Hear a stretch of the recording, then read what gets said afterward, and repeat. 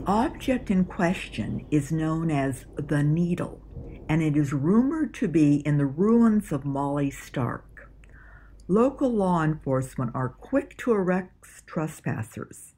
They claim that Molly Stark is unstable and unsafe, and that much is true, though not merely in the mundane sense they warn the public of. Tetanus, asbestos, and sprained or broken limbs are light fare compared to the possible spiritual and psychological lacerations. The sanatorium was once known as a waiting room for death. It may well still be. Bring me the needle. Be cautious. Christmas.